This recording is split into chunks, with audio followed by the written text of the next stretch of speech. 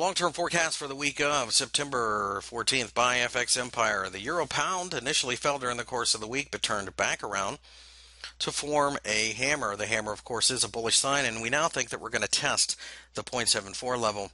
If we can break above there, we'll probably test 0.75 and then perhaps higher levels than that. It's only a matter of time before we break out to the upside based upon this candle. So we are not interested in selling, and the euro looks like it's getting ready to break out against the dollar. That would be extraordinarily bullish for the euro against the pound as well.